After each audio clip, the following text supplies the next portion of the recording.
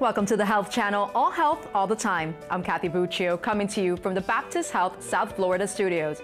Every year, millions of people in the U.S. suffer brain injuries, and on our Brain Health show, we are focusing on traumatic brain injury. It can happen from a violent blow or a jolt to the head, and the injuries can result in long-term complications or even death. Here to talk about this is Dr. Lucinda Adriana Arenas, a physical medicine and rehabilitation physician at Baptist Health South Florida. Welcome to the show. Welcome back to the show, I should say, Dr. Arenas. Thanks for having you. Yes, thank you for having me again. Now, we have a lot to talk about, so let's jump right into the topic, which is traumatic brain injury. So when someone says traumatic brain injury, what are you referring to? Traumatic brain injury is a disruption to the normal function of the brain, usually caused by external forces. That could be either a penetrating object to the brain from a bullet, for instance, or it could be from a violent blow to the head, such as what happens in car accidents or falls. And we're going to get into just how big a problem this is. But as we continue our conversation on traumatic brain injury, I just want to take a moment to let our viewers know you can call in if you have a question. The toll-free number is 855-796-4475. We'd love to hear from you. Now, as a physical medicine and rehabilitation physician, how do you help? So as a physiatrist or rehabilitation doctors, we are actually, we are able to get extremely involved with the care of these patients after the acute event.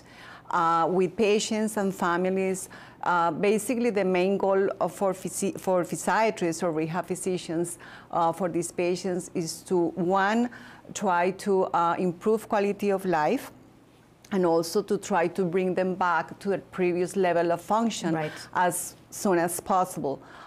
It's a very challenging and sometimes frustrating situation, and we have different cases. We have some cases that can be very devastating, but as well, at the same time, we have also very rewarding cases with amazing recoveries. What is it that makes it challenging? I mean, as I'm not a physician, but I can imagine not just emotionally and physically, but mentally, there's so many things that are going on as you're trying to overcome this, this situation. Yes, again, the main challenge for us is we have to deal with all the deficits that patients present after the injury, especially in the severe traumatic brain injuries, but also we have to deal a lot with the family situation in terms of education and guidance. Because it's a whole new situation, either for the patient and also for the family members. Now let's go over some of the traumatic brain injury statistics. These are important to mention. Can you talk a little bit about these, Dr. Arenas? Yes, so trauma is one of the leading causes of death in ages 1 to 44. Specifically ages, I would probably say 25 to 35, because this is the time where people are more exposed to, for instance, car accidents. Of all the trauma, probably more than half of the cases are going to be related to head injury. And mortality from head trauma is highly increased in the neurological setting. So motor vehicle accidents are the cause number one for traumatic brain injury, probably followed by violence or gunshot wounds. And falls are the cause number one after 65 years. These causes are a little bit different in the pediatric population. For instance, we have number one, car-related accidents as well, and number two, falls, sometimes related to child abuse and sports related. Alcohol is obviously and clearly related to traumatic brain injury because of the driving and drinking. Now, when you talk about a brain injury that's caused from a motor vehicle accident, is it because seatbelts weren't worn? One of the important things to know is that the single most common cause of death in car accidents is the ejection of the occupant from the vehicle. Right. So, and that is true. The seat belts is an important aspect to have in mind because it could lead eventually to severe traumatic brain injury. But have the mortality rates themselves, have they been declining? Lately, the good thing is, yes, the mortality rates due to traumatic brain injury have declined, probably because of two reasons. One, people are more conscious about the texting and driving, drinking and driving, and also they tend to use more safety devices such as seatbelts. And the other cause is because the cars now have improved safety equipment, such as airbags and other features that have helped to decrease the incidence. Dr. Arenas, let me ask you, is there a relationship between mortality and age when it comes to traumatic brain injury? It is.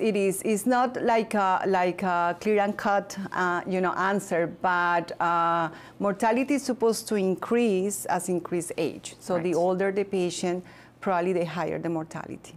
Does it also mean, as we explained, with having better vehicles or more people wearing seatbelts, that traumatic brain injury is something that can be prevented?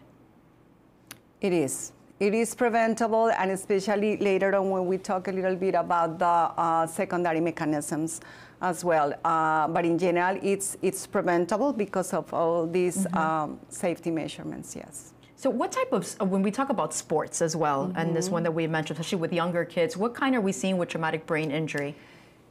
So the most common sports that we see related to traumatic brain injury are football, soccer, skateboarding, and basketball.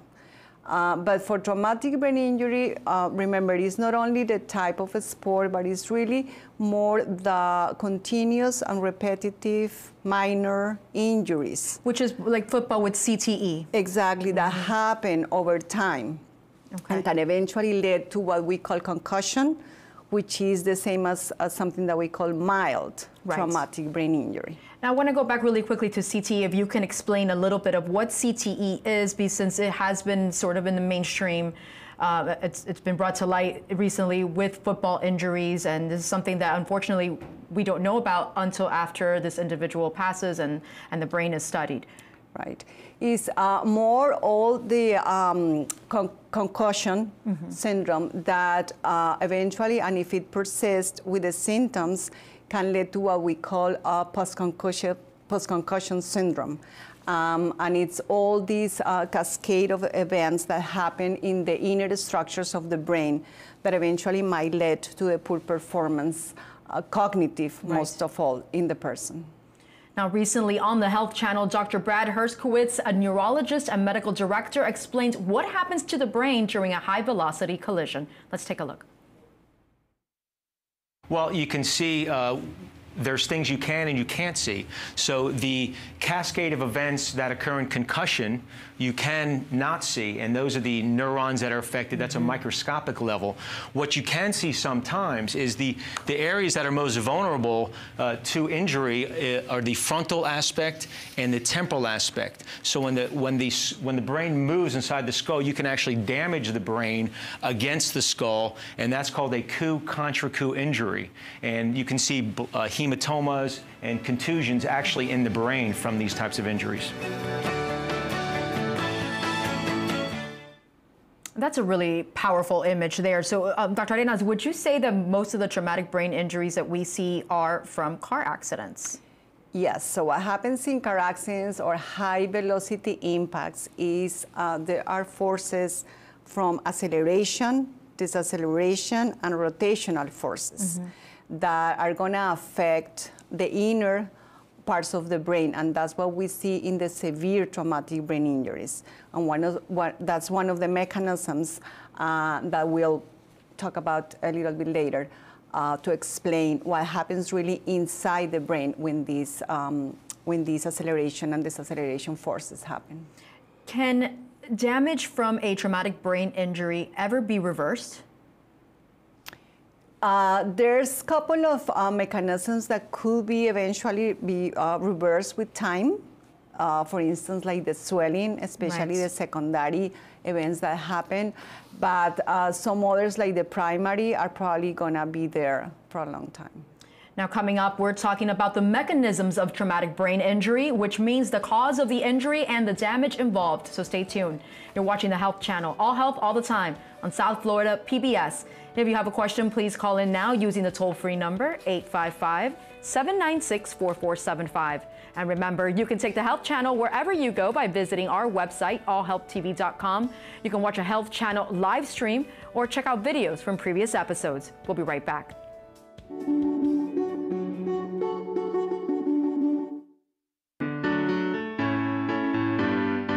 A concussion is a type of traumatic brain injury, or TBI, caused by a bump, blow, or jolt to the head, or by a hit to the body that causes your head and brain to move rapidly back and forth. This sudden movement can literally cause the brain to bounce around or twist in the skull, stretching and damaging the brain cells and creating chemical changes in the brain. What you might not know is that these chemical changes make the brain more sensitive to any increased stress or injury until it fully recovers.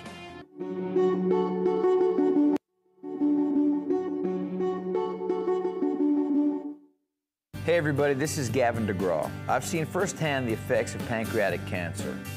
My mother, who was considered very healthy, is diagnosed with stage 4 pancreatic cancer. I first heard about Lustgarten right after my mother was diagnosed. It's a great organization. 100% of the money goes specifically to cancer research. They know what they're doing. They really can help. I encourage everybody to get involved with the Lustgarten Foundation.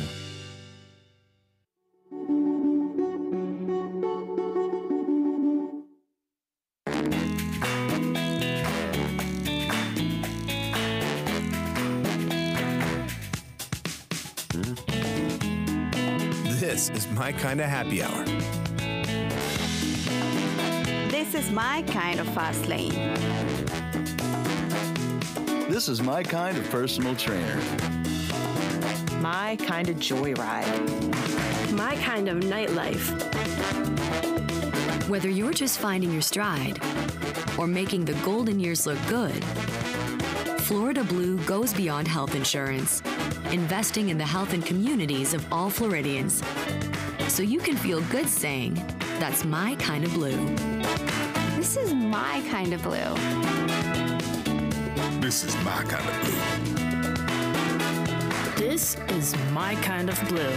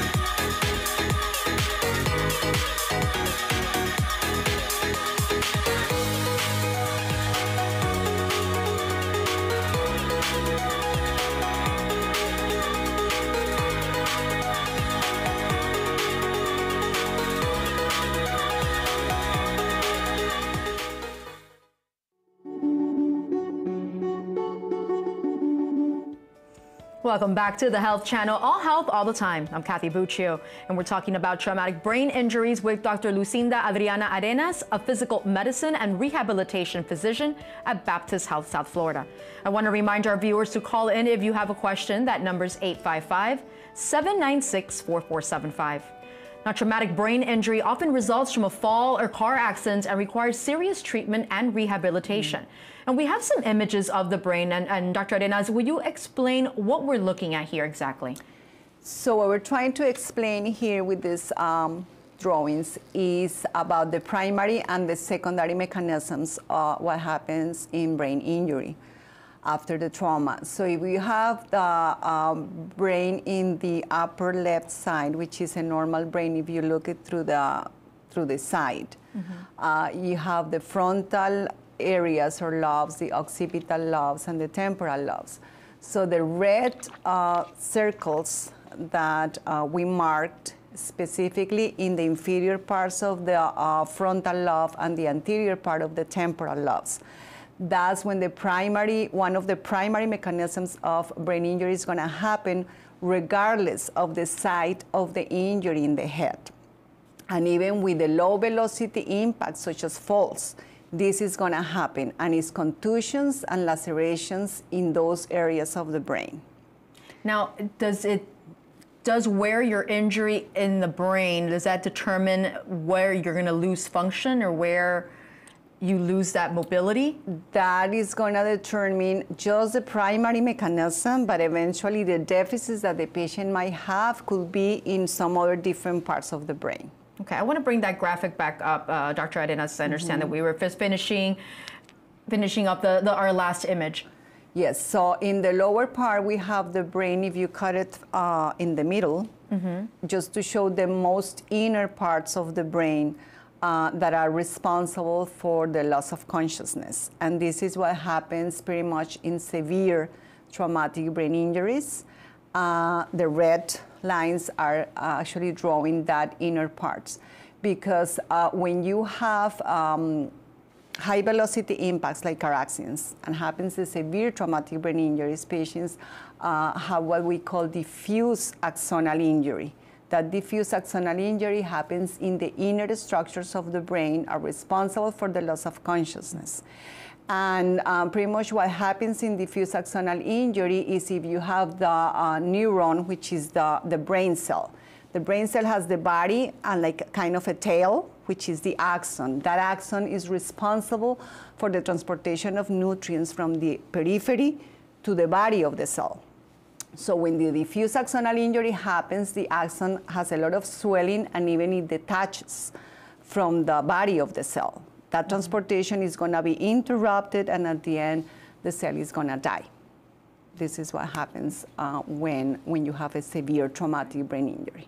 So those are the main primary mechanisms of injury with traumatic brain injuries. And are there secondary problems as well, like swelling maybe around the injury that interferes with brain function? Exactly. So secondary mechanisms happen after the primary, as it says later. They are delayed, and that's why they are supposed to be preventable, because they occur probably hours and even up to 10 days after the injury. And they include swelling, they include decreased blood flow to the brain, decreased oxygenation to the brain. Brain is going to be exposed to possible infections and even seizures. And significant edema and swelling of the brain happens.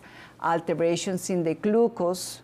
Remember, glucose is one of the main nutrients of the brain, and it's going to be either increase or decrease as well in the secondary mechanism. Now we have a story from a mom named Linda, whose daughter suffered a concussion in a high school basketball game. And Linda warns that keeping quiet about the concussion can do more than keep your child out of the game. Let's take a look. Tracy suffered a concussion in a basketball game in January of 2005. When Tracy's injury happened, it didn't just happen to her, it happened to the whole family. What a lot of people don't realize about concussions is just how serious it can change your life. It's been over 3.5 years already, and she is still struggling with dizziness and having problems reading. She's been hospitalized so many times. I couldn't even tell you what we're at, what number we're at as far as emergency visits and hospital visits. The good news is 3.5 years later, there is progress, so there is hope. But one of the most important things is to educate people so that no one else would need to go through this again. The most important thing that I would ask any parent to consider if they do have a child that has a concussion or they think may have a concussion, please take a step back and make sure you're doing the right thing for the athlete and for your child. Get them to a doctor right away. Get them help. No scoreboard is that important. No win or loss is that important. We really need to make the right decisions for them. As I'm watching Linda's story, Dr. Arenas, I remember the story of Natasha Richardson, the actress who was skiing and fell and hit her head, and same story where the medical attention wasn't sought right away. Right. And how often does this happen? How important is to get that medical attention when you have a head injury? It's very important, actually. So remember, concussion is the same as mild traumatic brain injury. And patients might have no symptoms or very, very few symptoms. And that's why sometimes they just go home, and a few days later they start appearing a lot of symptoms related to the trauma. So it is important to be checked by a neurologist or a doctor who knows about the condition, to seek eventually more checkups, follow-ups, and eventually treatment if needed.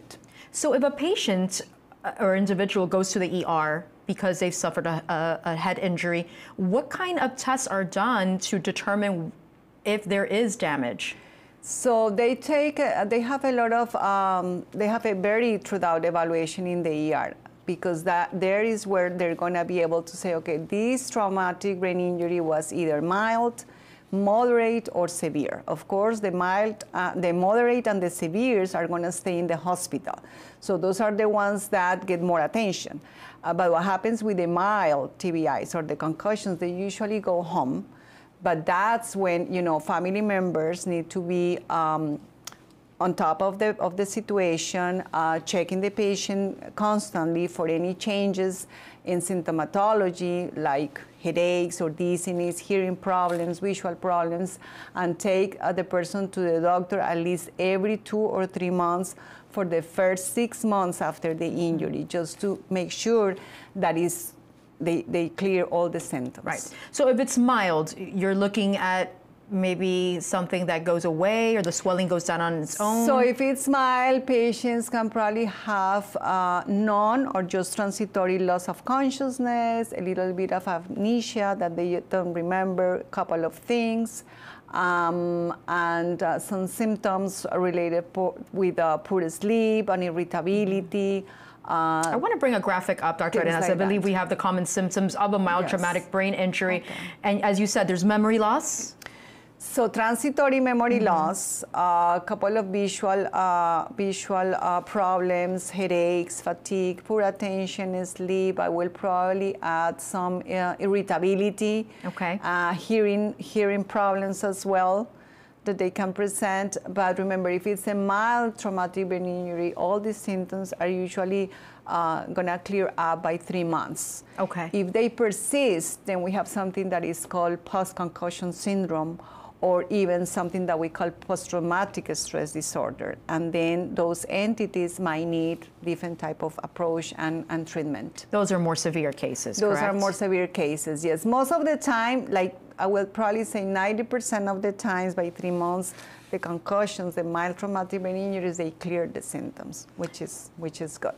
And one of the symptoms was visual disturbances. Is it a loss of vision? Is it more of a blurriness? What happens? It's more of blurriness, and probably they have more sensitivity to the lights. Mm-hmm. That's pretty much what happens with the visual symptoms. And is it true you can lose your sense of smell? You could lose. That's actually a frequent complaint of patients, depending on the part of the brain that was affected. So the smell part is located usually in the lower portions of the frontal lobes. So if that area was injured, they can present problems with the smell and taste as well. Wow. Now, Dr. Arenas, is it easy to miss or diagnose a mild traumatic brain injury? Because sometimes someone may not have all the symptoms and they might be moving around, so maybe it's often thought, oh, they're okay. Right. It could be missed, and that's why they need to be checked soon by a doctor, and probably to have periodic follow-ups and make sure that nothing happened, along with radiological findings. The mild traumatic brain injuries have a normal radiology, normal CTs, normal MRIs. The moderate and the severes, then you have some findings in the radiology. And is it usually the family members that notice that there's something off? I mean, maybe you yourself may not see there's a situation, but the family members could say, something's not right here. Most of the time it's family members and also teachers from the school, you know. They sometimes complain about the student that probably has poor attention in the class, is more irritable, something's going on. So those are the people that probably are going to notice first. And is this an old wives' tale? You always hear that when someone has a concussion, you don't let them go to sleep. Is this true? Well, basically, it's not because if they go to sleep, they get worse. It's because they go to sleep, nobody's going to be able really to notice if something happens in the first few hours of the injury. Now, when are you asked to evaluate a patient? We, as physiatrists, are asked to evaluate the patients basically in two settings. One is in the very acute stage when the patients are in the intensive care unit, just to give more feedback and advice on prevention of potential complications that eventually when they are moved to the rehabilitation unit, we want to avoid. And then once the patient is medically stable, be able to speak, be able to move, we are going to transfer that patient to the acute rehabilitation unit, and we come on board with all the rest of the team. Thank you for that, doctor. Now coming up, we'll get a closer look at the recovery process and the different states of consciousness, so stay tuned. You're watching the Health Channel, all health, all the time on South Florida PBS. If you have a question, please call in now using the toll-free number 855-796-4475. And remember, you can take the Health Channel wherever you go by visiting our website, allhealthtv.com. You can watch a Health Channel live stream or check out videos from previous episodes. We'll be right back.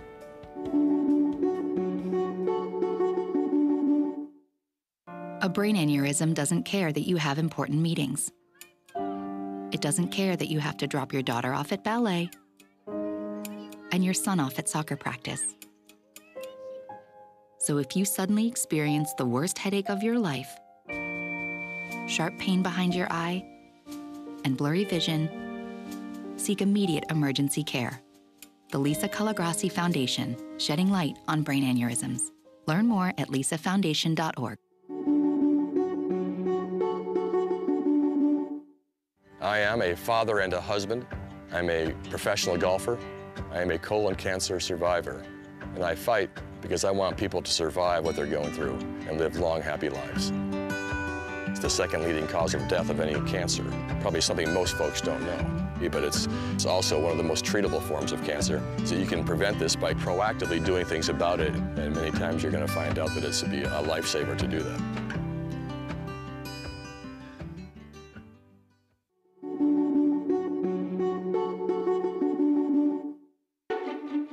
If you're like me, when you have the flu, you don't want to go anywhere. And when your kid has it too, life is just awful.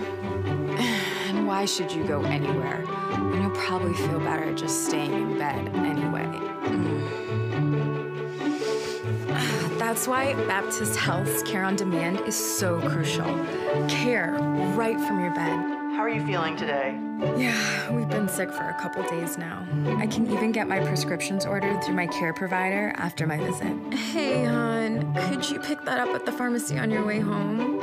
And it's care right away, not hours of driving in the car and then sitting in a waiting room. Because when I have the flu, there's only one thing I feel like doing.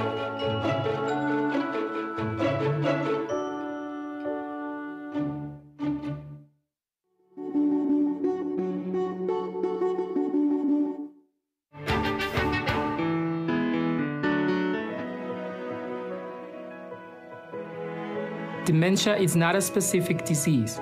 It's an overall term that describes a wide range of symptoms associated with a decline in memory or other thinking skills, severe enough to reduce a person's ability to perform everyday activities. While symptoms of dementia can vary greatly, at least two of the following must be significantly impaired to be considered dementia: memory, communication and anguish, ability to pay attention, reasoning and judgment, visual perception. If you feel like you or someone in your family might be experiencing these symptoms, contact your primary care physician so that an evaluation can be performed.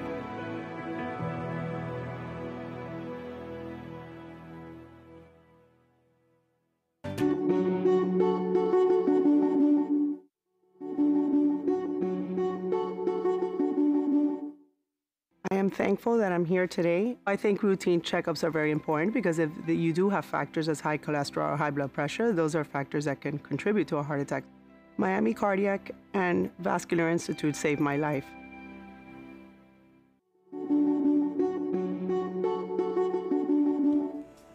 Welcome back to the Health Channel, all health, all the time. I'm Kathy Buccio, and we're talking about traumatic brain injuries with Dr. Lucinda Adriana Arenas, a physical medicine and rehabilitation physician at Baptist Health, South Florida.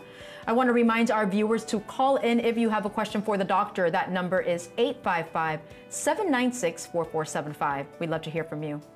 Now, the U.S. Transportation Department calls a distracted driving a dangerous epidemic. Every day in America, at least 8 people are killed and more than 1,000 are injured in crashes that are reported to involve a distracted driver. The Mayo Clinic has more. Just text him. Deb is about to find out how distraction 30364 can prove deadly. You have been convicted of the crime. People are usually shocked. Mayo Clinic Injury Prevention Coordinator Kim Lombard says this distracted driving simulator is an eye-opener. Generally, people are like, I'm never going to text and drive, is really what we're hearing. The simulator highlights 3 main types of driving distractions. Visual distraction takes your eyes off the road. Manual takes your hands off the wheel. And cognitive distraction is something that takes your mind off driving. Texting, however, is one that involves all 3 of those distractions. And they're longer than you might think. Highway safety officials say 5 seconds is the average time your eyes are off the road while texting. At 55 miles an hour, that's enough time to travel the length of a football field. Which can definitely result in a crash occurring. This simulator proves it. Can you use your phone and call my boss? And hopefully prevents it too. It comes down to behavior change and what are simple things you can do to make sure that you're driving safely. Now, with patients from all sorts of backgrounds and injuries, how do you first assess a patient's need for rehab? Because everybody comes with a different plan, correct? Right. So when we assess the patient for rehab, in the acute rehab unit, we have all the team on board, involved. Everybody has different jobs to do with each case. And then patients start doing intensive rehabilitation program. That's basically going to be 6 days a week, Monday to Saturday, twice a day. And we have all the disciplines on board to work with the specific needs and deficits that the patients have. So during rehab, the brain is repairing itself, basically, and how does it do that? So the process for recovery after traumatic brain injury has to do with plasticity. Or neuroplasticity. Plasticity is the mechanism the brain has to reconnect or to repair or to rewire itself after an injury. So the good neurons that are there intact, they start making new connections in between and taking over functions before that they were done by the other cells that probably suffered the trauma. And this process of plasticity is enhanced by repetition. So the more you perform a task, more connections you build in the brain, and the better it gets.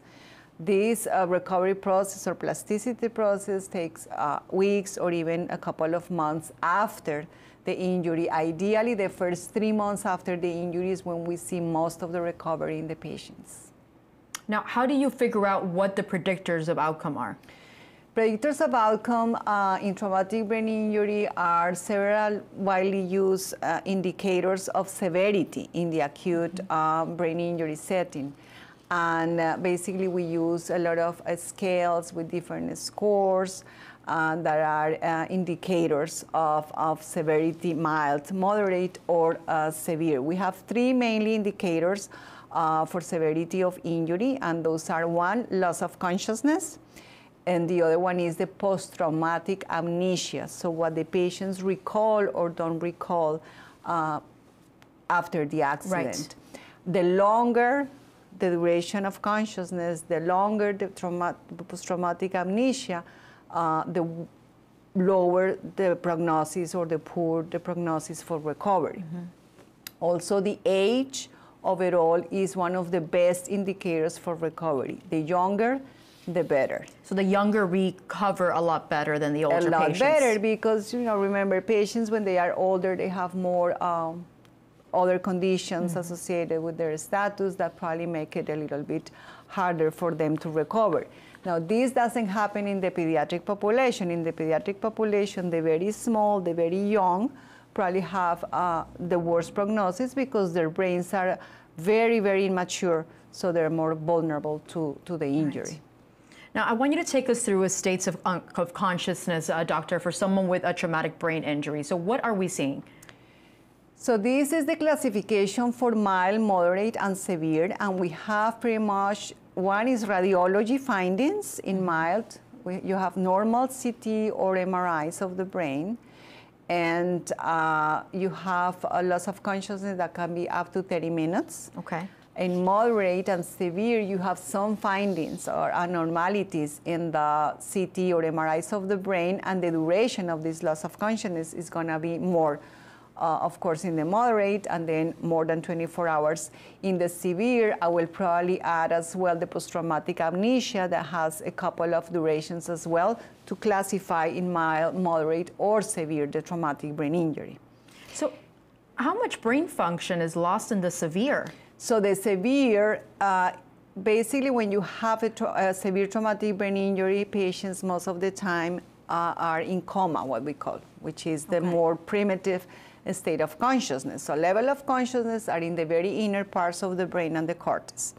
And those areas are the ones that keep us awake, to say it somehow.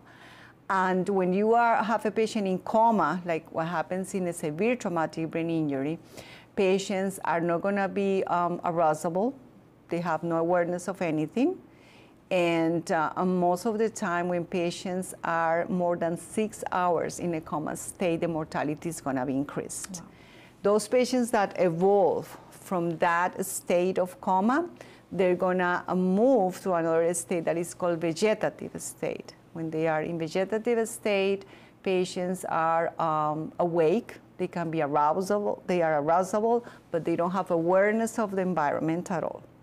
And then we have a more higher or a higher level of consciousness, which is called the minimal conscious state. Minimal conscious state, where the patient is arousable. He has some awareness of the environment. He can follow some simple commands, and he can have some visual also tracking. And then you have when the patient is totally alert. Okay. That happens when it's mild traumatic brain injury most of the time. So let's go over some of the moderate to severe deficits from a brain injury. The first one being your attention span, correct? So the attention, yes, the attention goes actually related to the amnesia or the capacity to retain some information and to remember. Concentration, distractibility, memory as well that goes with the attention, and thinking process, confusion, those are going to be somehow affected in the moderate traumatic brain injury, and of course even more affected when it's a severe trauma to the brain.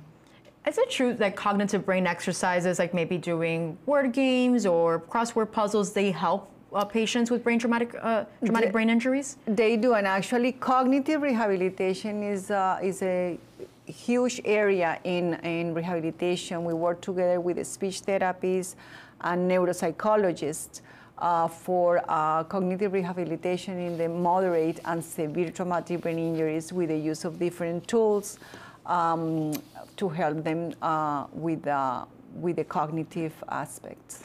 Can you walk us through what it's like for a patient after they've had their injury? So it's very challenging, it's very frustrating also for the patients and for the families. That's why we need to do, as part of our evaluation and approach to the patient, to give a lot of education and guidance to the family members, because it's a totally new situation for them, not only physically, but mentally, emotional, and it's going to affect their daily living as well as their job positions. So it's a process that is a long process, but most of the time patients get, the good thing is that they get much better. And a multidisciplinary approach is crucial when it comes to patients with a traumatic brain injury. So can you give us some examples, doctor, of different medical professionals you would work with for a traumatic brain injury? So we work with different disciplines, physiatrists like myself. We have disciplines such as the physical therapists, occupational. The nursing staff is extremely helpful for all the bladder and bowel problems and skin protection. We have dietitians as well, neuropsychology, social worker is very important upon discharge of the patient, mainly to be able to provide the patient with different tools and equipment that they might need for home. And I will probably add as well the recreational therapist, who is in charge of the community reentry skills for those patients. What about equipment to use for that rehabilitation for a patient with a traumatic brain injury? So the equipment, we determine it, the equipment at the end of their hospital stay upon discharge. Once they go home, we work with social workers mainly, and the therapists to be able to provide patients with like a hospital bed, health tools for the bathroom, for their daily living activities, such as the grooming, the bathing, the dressing, if they need a wheelchair, if they need a walker, depending on their level of ambulation. So there's different type of equipment that we can provide to these patients. And as far as the goal for the patient, do you sit down with the patient or the team sits down with the patient to discuss maybe those short-term goals and maybe long-term goals of recovery? Yes, so when we are in the hospital, we try to manage short-term goals, maybe week by week. The long-term goals are probably more managed in the outside setting when we see the patient every month or every 3 months. Right. Because it depends. Like an example of a short-term goal could be, okay, the patient is going to be able to feed by himself maybe next week. But a long-term goal probably is going to be the patient might be able in 2 months to go back to a part-time job, let's say. Right. Now, coming up, we continue to focus on the importance of rehab and how family members and friends can help. So stay tuned. You're watching the Health Channel, all health, all the time, on South Florida PBS. If you have a question, please call in now using the toll-free number 855-796-4475. And remember, you can take the Health Channel wherever you go by visiting our website, allhealthtv.com. You can watch a Health Channel live stream or check out videos from previous episodes like this one. We'll be right back.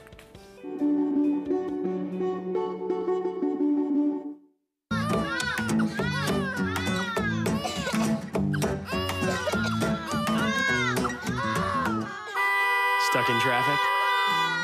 There's an easier way to see a doctor, right from your phone.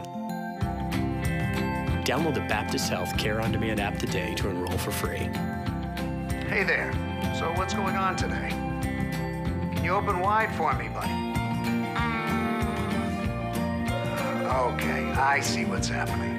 Care On Demand from Baptist Health, the better way to get better.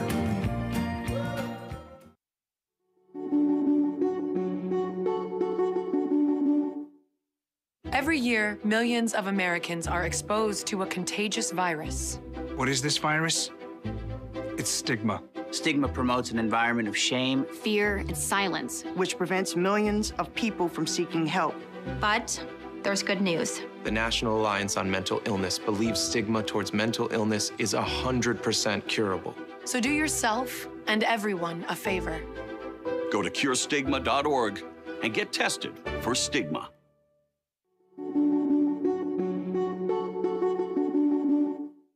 Cancer.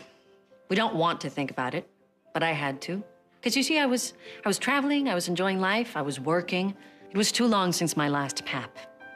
When I was finally tested, we thought I might have cervical cancer. After worrying, no cancer. I was lucky. Women, please get a Pap test to check for cervical cancer and get the inside knowledge about gynecologic cancers for you and the people who care about you.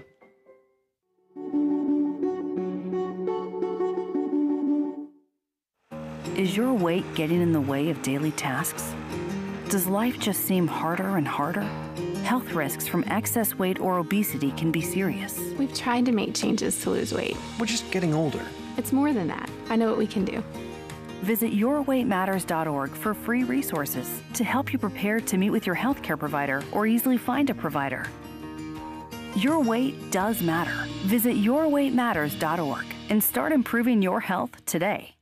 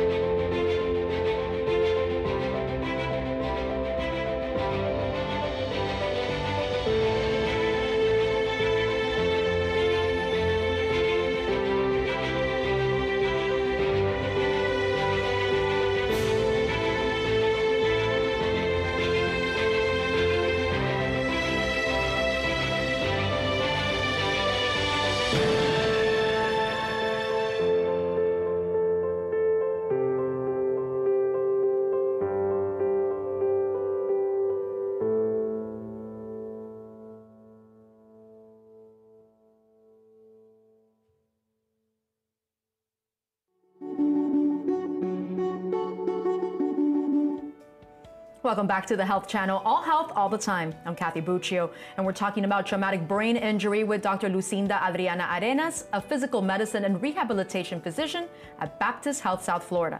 I want to remind our viewers to call with your questions. The toll-free number is 855-796-4475. You still got time.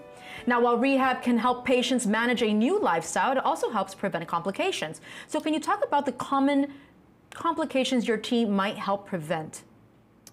Yes, so patients after traumatic brain injury can present a significant number of complications, and the purpose of our team is to try to prevent these complications actually from happening. So bladder and bowel incontinence is one of the things that these patients face. With nursing, we work with programs, bladder and bowel programs, to try to retrain the bladder and the bowel in order to get patients again. But why do they have that to begin with? Why do they have bladder and bowel problems? Well, because those centers that manage the bladder and the bowel are connected somehow to brain areas also that can be injured in from the accident. So they can have problems with bladder and bowel that put them in embarrassing situations as well, and more problems to the skin because of the maceration. And so they're going to have skin problems eventually because of the incontinence. So they are putting these programs to retrain bladder and bowel. Skin and nutrition is extremely important in these patients because the skin needs good nutrition, also the bones to prevent osteoporosis. Patients who lack mobility, they tend to have more osteoporosis. So nutrition is a very important aspect, and we work with dietitians on the floors to try to avoid these complications for the skin and for mineral loss in the bones. Medications in these patients, we try to avoid unnecessary medications that might put patients on more agitation and confusion states. So we avoid medications as possible. Sometimes we need to give a few medications just to try to improve their attention and concentration so they can have a better performance during the therapy sections. They have endocrinology abnormalities because also because of the brain injury, there's a lot of endocrinological alterations in the brain, and patients might present it's sort of diabetes and other conditions that are endocrinology related. Right. Agitation and seizures, we call the post-traumatic seizures that could present early or even late and might need medications also in the very acute periods. And agitation, this is why we try to avoid overstimulation in these patients, because the overstimulation can causes the agitation. In more agitation and more confusion. Right. Now, what are the goals for rehabilitation? Does that change from patient to patient? It tends from patient to patient because every patient is different, every patient has different deficits, every family is different as well. We like to hear not only the goals that the patient might have, but also the goals that the family might have, and the goals that we have as treating physicians. You know, so we put all this on the table and we try to proceed with but it looks to be better for the patient. But overall, we try to improve quality of life, we try to bring back the patient to their previous level of function and, you know, recovery as soon as possible, as much as we can. So can you explain the difference between inpatient and outpatient? Does the services or the outcomes change because you're in one rather than the other? Well, inpatient rehab is considered to be acute rehabilitation for patients where they are in the hospital, actually in the rehabilitation floor, having intensive therapy from all the disciplines, physical, occupational, speech, recreational therapy, every day, 6 days a week, for 3 hours during the day. So it's very intensive, in the morning, at night. When they are ready to be discharged home, they will continue what we call outpatient rehabilitation, and this is basically going to be given 3 times per day, 3 days per week, I'm sorry, with all the disciplines as well. And they're going to have probably home evaluations as well to make sure that the patients can perform at home efficiently. And these are the main difference from inpatient and outpatient therapy. I mean, that's a lot to undertake for family or for someone who just had a traumatic brain injury. Does insurance cover all these services? Is there someone to help the family and the patient navigate the system? Insurances cover all. It depends on the insurance, but most insurances cover the services, inpatient and outpatient. For inpatient, it's a week-to-week process with insurances. You know, they want to see progress in the patient, of course. So the more progress the patient makes, probably the more extensive the rehabilitation coverage is going to be for them. So how successful are today's rehabilitation programs? Is the outcome higher from times past? I think it's higher.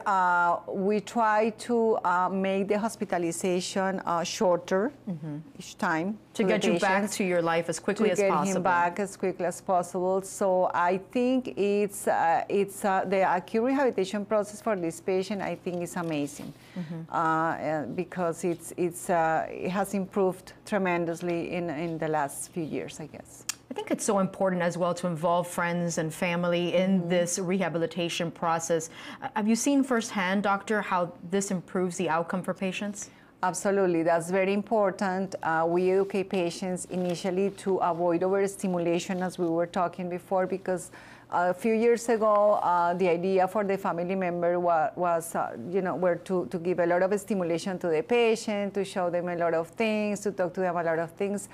But that's not the case now. We want to have the patient in a more quiet environment, at least the first few days, just to bring down all the potentials for or the triggers for irritability and confusion and agitation.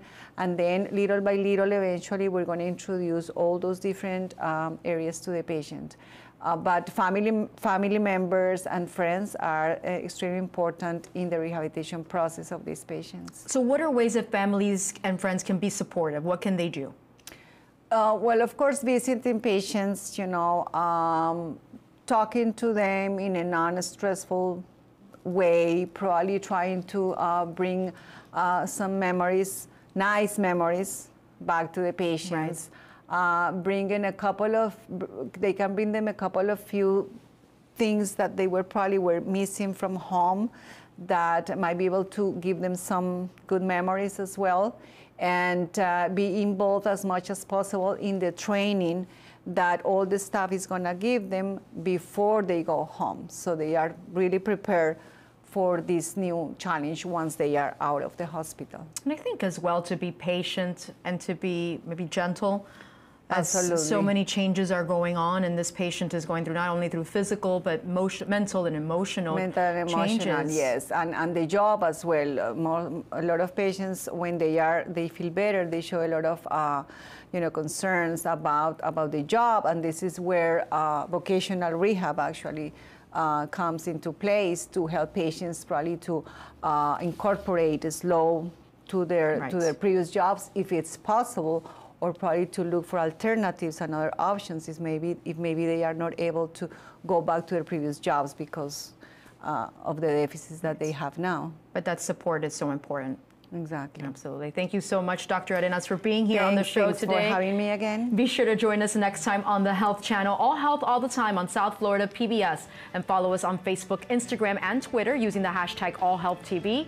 And please be sure to visit our website, allhealthtv.com, where you can watch a Health Channel live stream and watch videos from previous episodes. I'm Kathy Buccio. We'll see you next time.